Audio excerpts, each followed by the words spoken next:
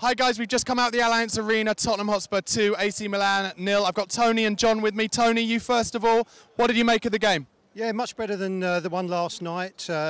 Seemed to be more attacking and trying lots of different things. It was good. Yeah, it was nice, wasn't it? And we had kind of almost like the reserve team out today, John, didn't we? I mean, the future's got to be bright with that kind of team playing like they did today, hasn't it? Yeah, absolutely. And someone like Tom Carroll played really well, playing the whole game, and he's got to be in the shout for the weekend. So.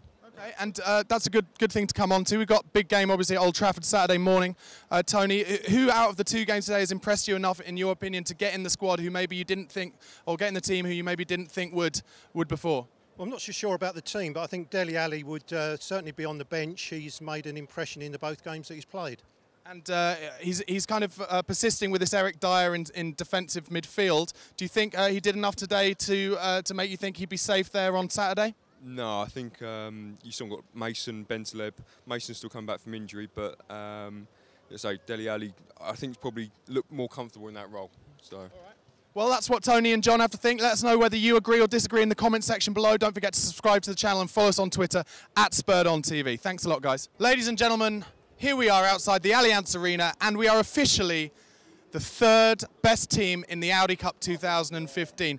Tottenham Hotspur 2, AC Milan 0,